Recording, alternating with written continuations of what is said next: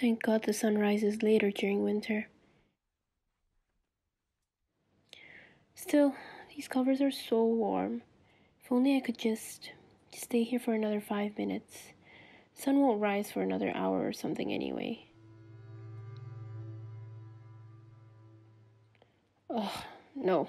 I missed yesterday's prayers. The mornings never start off right whenever I miss them. Like there's something cold and empty settling in my chest, like a curse. I mean, if I forget my keys and find myself locked out later, or if I get something stolen, or end up in a car accident. Okay, being dramatic now. Wake up. Let's start this day with the most blessings possible. Wow, this hijab really isn't flattering to my face. Maybe that's what it's supposed to do. Hide the beauty. Basically make me look uglier. Come on, dummy. This is exactly what is meant to stop you from worrying. Worrying about how you look to other people instead of what you say and how you act in front of them. That's what modesty is, right?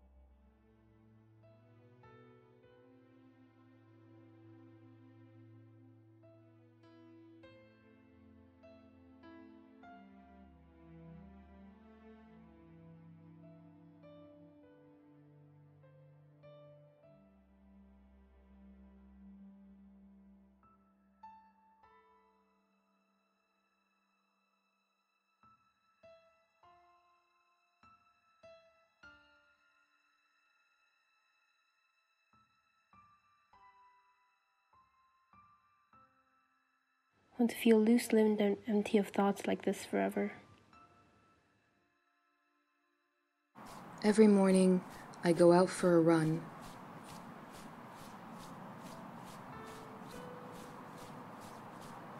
I never run anywhere in particular.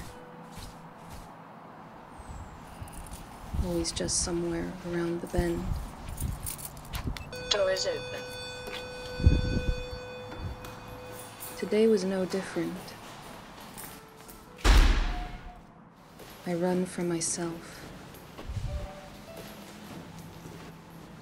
For my body.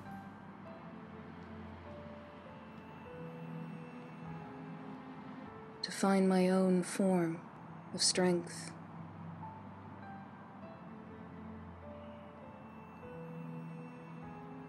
Every morning, I learn to catch my breath.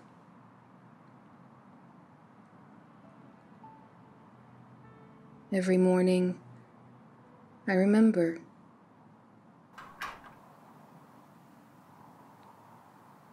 There is still a world out there.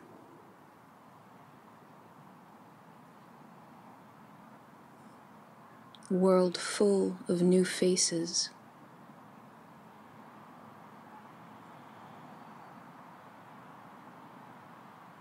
A world for which the sun will still rise.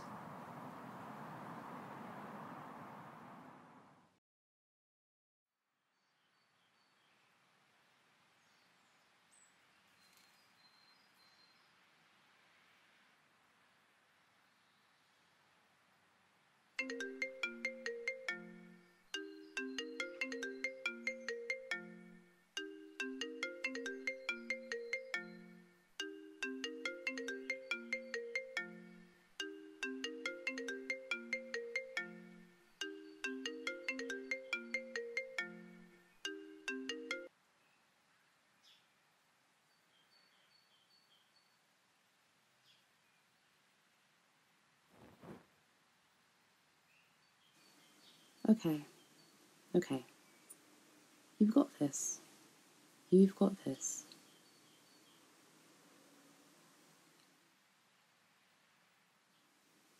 I definitely need a bit of eyeshadow today, or else I'll look too tired. too sunken around the eyes? No, not that shade. I'll get that off. Today I need a different shade. Something that makes me look alive, look professional. Yeah.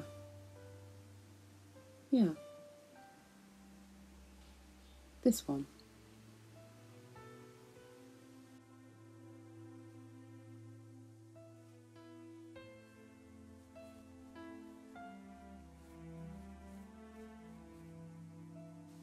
I need my hat. I don't like being outside without it on. I guess because I feel like I'm playing a game with my femininity, worrying about how people will respond. I want to play the part of pretty woman, but I don't think it comes easily when your hair is this short.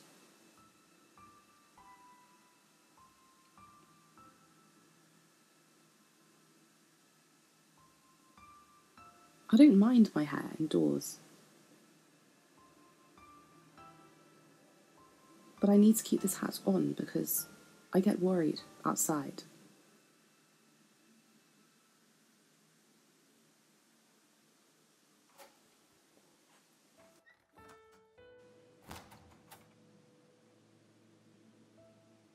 In public spaces, I feel hyper-aware of other people's thoughts and perceptions.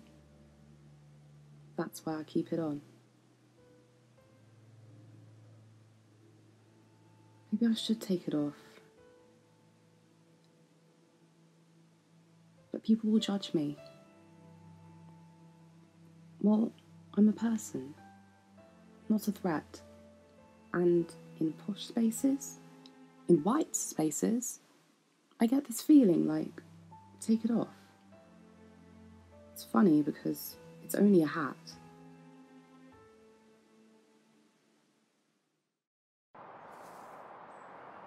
I make dal chawal when I miss home. On days when the world feels too big, and I feel too small, and home feels too far away, I cook.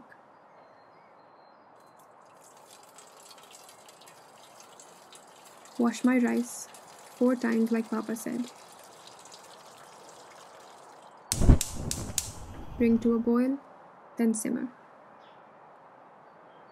Home exists on both sides of the world. Here too, I know where we keep the knives, the plates and bowls, the mugs. I know my way around this kitchen. It's important to remind myself of that on days like today.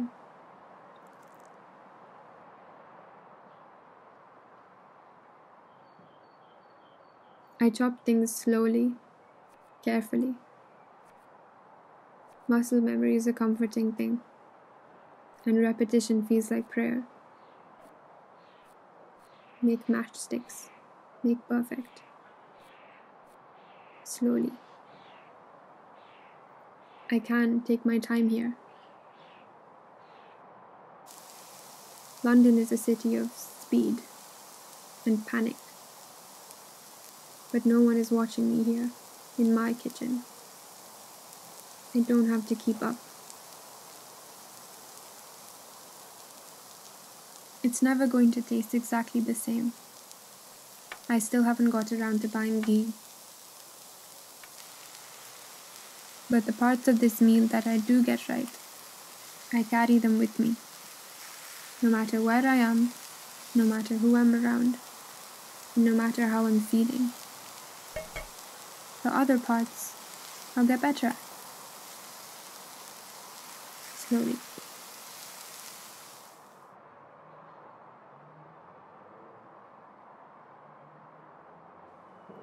When this flat smells like onion and ginger and garlic and coriander, it feels like I've made the world smaller somehow. Like I've pulled the 2 poles of this planet together. It feels like the tugging and tugging of every day has worked. For a few hours when I cook. and for that I am grateful.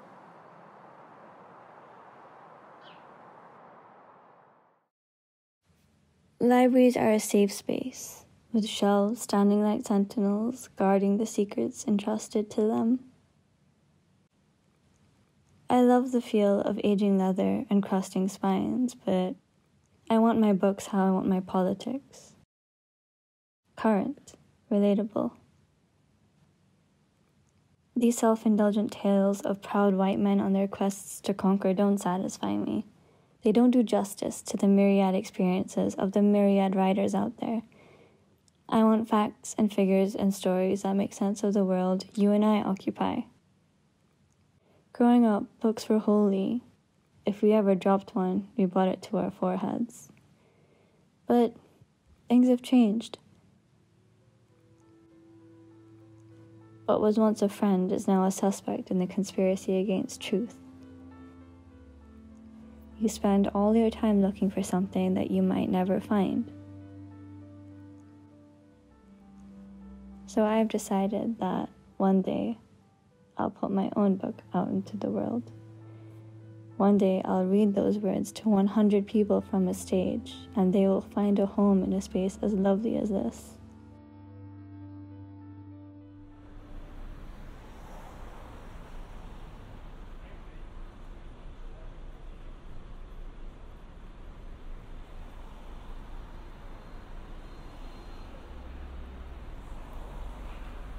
All about staying hydrated.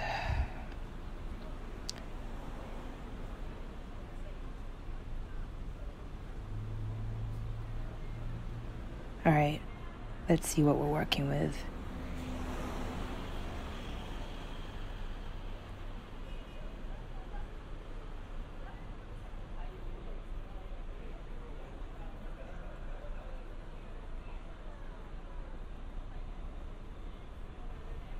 And flavorless. Anyway.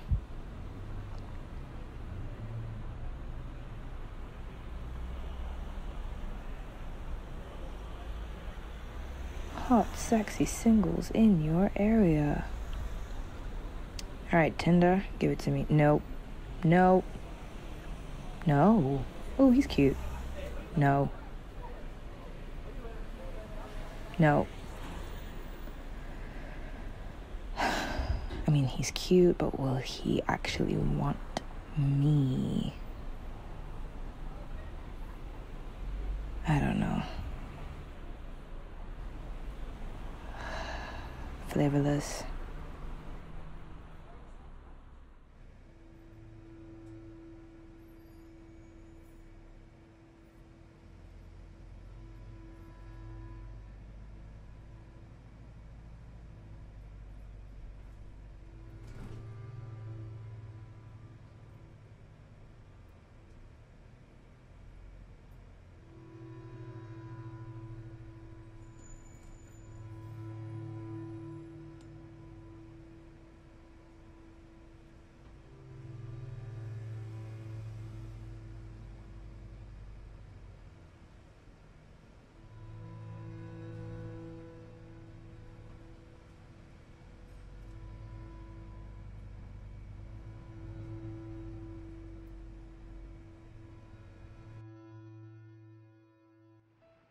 Check for keys in my pocket. What if I need to? Check the tip. Run it against my finger. Press it to check if blood will, if blood would, that blood can. Sometimes we have a choice. Wait for the bus or walk it. By the time I decide to walk, the bus rushes past, taunting me. Everything taunts me all the time. This body daring me to accept it, mocking and mocking me. The man walking towards me hates blackness. The woman who pulls her coat closer hates Africans. I know. Don't ask me how, I just do. Keep left. Stay in your lane. I find breath. Check my phone, then check it again. It's easy to become the victim. Don't want to be the victim. Don't want to be a victim, ever. Another nameless face.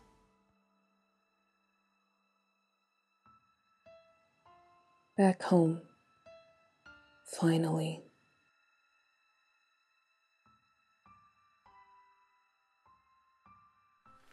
My mother would scream if she saw me now, laying on my bed with my street clothes on.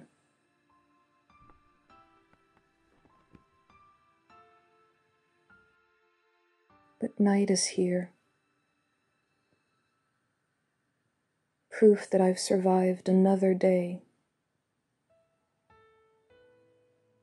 And there'll be another day after this, and another, and another, and another. And I know it's something I should be grateful for. And most of the time, I am. Sometimes the morning holds promise, like a flower in a child's wrist, delicate but easily crushed. Maybe tomorrow will have such promise.